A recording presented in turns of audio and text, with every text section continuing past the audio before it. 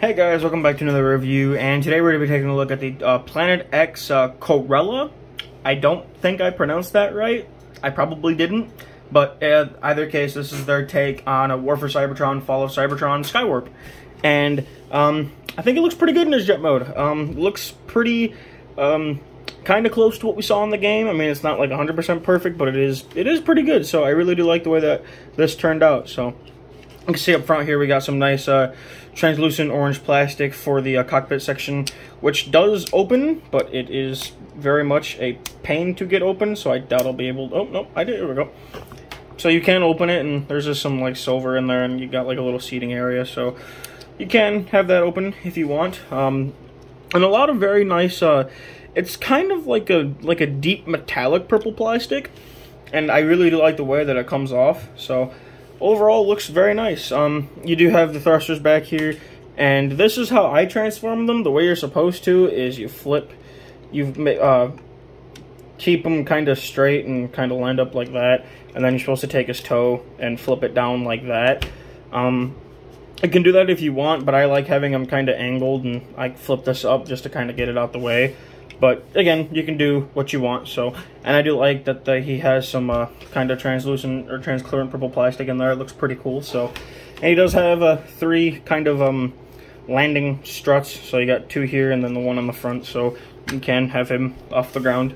But yeah, overall he looks very nice, and I really do like this jet mode. So as far as accessories go, you do get a mace that he had in the game. It was his melee weapon. So, and then everything, or this top section's done in that same transparent purple plastic. And these spikes are sharp as shit. So, I mean, they legit, like, you can stab somebody with this. But I do like how it looks. Looks very nice. And you do get 2 of these null rays. So, you do get 2 of them. And they're just done in all black. But there is some purple detailing inside of there, which is nice. I think it turned out pretty well. So yeah, and you can store the null rays. They just plug in underneath the wings here, which is kind of a pain to get them in, but you can plug them in underneath if you want. So you can have that going on. So I believe that is about it for jet mode. Oh, these are stickers that I put on. These Decepticon symbols, those don't come with the toy. I put these on. But as far as jet mode goes, I believe that's about it. So I suppose we will get down to the transformation. So first thing is you just want to take the, well, actually I'm going to leave that down real quick. But I guess you can just kind of come back here and angle the feet forward and bring the toes down like so. You then want to come in here and untab the wings, kind of get them up and out of the way. You then can come to the sides here, bring the arms out and down, and then I'm gonna raise up the camera just a little bit. You then want to come in here to this panel. This is the shoulder pad. You want to take it and unpeg it from that section in there, which can be quite a pain. So just untab that, and then you can kind of fold the arm out and fold the sort of shoulder pad and bring that down and around. So bring the arm, fold that kind of down, and bring this around, bring that down. You then can take these panels, open them up, and take the landing strut, flip that in, take the nose piece section, flip that in, leave those out for now. You then want to come to the back here and lift this entire section and bring this up, because you're then going to want to take this section here with these 2 pieces and hinge them forward. They're in a double hinge. For vehicle mode, you want them back like that. For robot mode, you want to bring them forward like so. Then can come in here to these ab pieces, and they're on a hinge and a ball joint, so you just want to bring them down to the side like that, angle them up, and then collapse them in like so. And you can just do the same thing on this side. Just bring this down, bring that around, bring that down, and that will sit in and tab in nice and flush. You then want to come to the legs here, open them up, extend them out. You then want to take the landing struts and fold them in and kind of get them so that they line up and collapse them in like so. You then want to come to the back here and make sure that this lines up. Make sure that all this lines up like so, and then you can tab in the leg, and you have a leg all done. So I'm gonna do the same thing on this side. Just bring this down, fold in the landing strut, collapse that in, bring the leg down, and collapse the leg up, close it up, and there you have his legs all done. Now you want to come to the back here. You can untab these sections from back like so, kind of bring them out and up like that. Then want to take these sections and bring them forward, and they will come together and tab together like so. And then you want to take these sections here and bring them out, bring them around, and then rotate these panels up. Oh, if I can get them to sit correctly, bring them up and around like so. And do the same thing on this side, bring this around, and kind of, you want to get it past the wing here like so.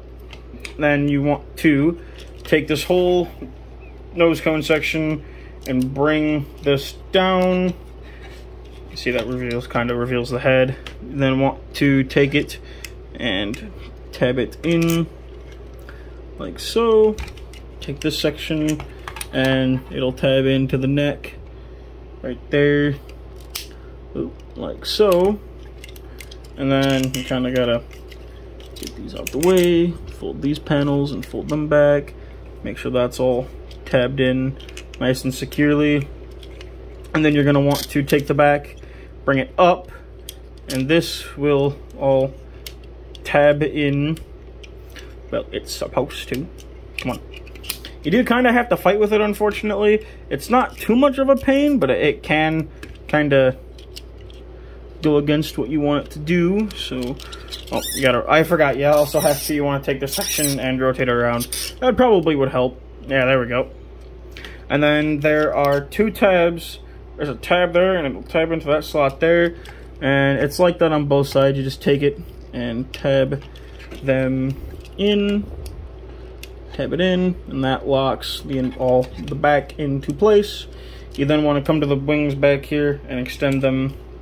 Take them and extend them like so. You then want to come to the hand or the arms here and flip out the fists, which can be quite the pain in the butt to get flipped out. Ah. I'm gonna grab my screwdrivers real quick, or maybe not. Thought I had them right next to me, but come on. Yeah, as you can see, getting his hands out can be quite the pain in the ass, not gonna lie. So, come on. Come on. Get out. Get out. Get out. Get out. Man, these really do not want to come out. And I don't know why they get stuck like that. I never figured that out. Come here. There we go. Flip that out and then close this panel and bring that down. And now I'm going to get to fight with this one. Because, yeah, no. Okay. I'm just taking Ironhide's gun here. This is from the Planet X Ironhide, and I'm just prying the hand out. Yeesh. Couldn't have made that a little easier. And again, I don't know if that's just my copy, but frickety frick frag, that's hard. Kind of hurt my thumb a little bit. But here we have the Planet X Skywarp fully transformed and in his robot mode. And I really do love the way that his robot mode turned out. I think he looks so dang good. Take these wings and kind of angle them up a little bit more. Like that. I think it turned out really well, though. I absolutely do love how this figure looks. He's so... I love... I know a lot of people don't like, or some people might not like the War for Cybertron aesthetic or the Fall of Cybertron, but I really do like how beefy these figures are, and that came untabbed. Oh, lovely. This is going to fight with me now. Oh, man. Come on. There we go. Tab in there. Don't come on tab, please. Once you get everything tabbed in, it tabs in just fine, but I will admit, sometimes getting everything tabbed in can be a bit of a pain. There we go. But yeah, he does look absolutely freaking great. I love his head sculpt. I mean, it's just kind of like Starscream's head sculpt, but I liked how the white in there and the red for the eyes. I really do like how that turned out. And overall, I just think he looks really, really good. And he cleans up fairly well, too. I mean, you just have, you know, the wings on the back, which is about what he had in the game, so... And he does have, he has butt cheeks. He's got butt cheeks. Oh, that's kind of funny. Oh, see, that didn't tab in right either. There we go. So, yeah, looks very, very good in my opinion. So, as far as articulation goes, the head is on a ball joint, so you can do what you want with it. The arms, you can go forward, they can go back, they can go in and out. These are also on hinges and on ball joints. Does have a bicep swivel. He has double jointed elbows. The fingers can open and close, and he does have a wrist swivel, so that's nice. He does have a waist swivel, which is very nice. Legs can go forward, they can go back, they can go in and out. He has a thigh swivel. He has over 90 degrees of bend at the knee, and the ankles are on ball joints, so they can swivel, and they can, you know, you have your ankle pivot, and you can move this front toe up and down if you want. And also the back heel, this is on a hinge too, so you can move that if you wish. So he is pretty dang posable too, which is very, very nice. I'm glad that they gave him the amount of articulation that they did. So very, very, very nice. As far as our accessories, he can hold his mace. You just open his fingers and kind of clip that into his hand. You just put it in his hand. Come on, get in the hand. Get in your hand. Yeah, there we go. So he can hold the mace, which looks pretty badass in my opinion. And of course, you can take the null rays, and he can hold them like regular guns, but personally I like to take them and plug him in back behind his arms and have that look going on. I think that looks pretty badass. And you can plug, you know, both of them on if you want. So you can have that going on if you wish, kind of have them all armed up. And I think that looks really nice. So, but overall, I really like the figure. And I only own 3 Planet X figures, and well, one of them is in horrible shape because I received it broken. If you follow me on Instagram, you would know that. Really, really sucks. But as far as Skywarp here goes, or QUERELLA, I don't know how you pronounce it, he's really good. I've heard that some of the Planet X figures do have some QC issues. I know their earlier figures were pretty good, but their recent figures have been kind of meh. At least from what I've heard. I don't know if that's actually true, but from what I've seen, some of them, you can either end up with a really good copy or a copy with, you know, the joints were too tight or, you know, things like that. But as far as this figure goes, besides things kind of wanting to fight you a little bit during the transformation, this is a solid figure, and I definitely very, you know, as I've stated, I absolutely love this figure. I grew up with the War for Cybertron and Fall of Cybertron games, and I played them to hell and back, so I've always wanted to have figure designs kind of in like the masterpiece kind of, you know, style, and this is basically what Planet X has been doing, and I 110% approve. So I do highly recommend this figure if you like the design or you're into the Fall of Cybertron games. Definitely, like I said, I do recommend it. So that's going to be about it for the review. Thank you guys for watching. Hope you enjoyed, and have a good one.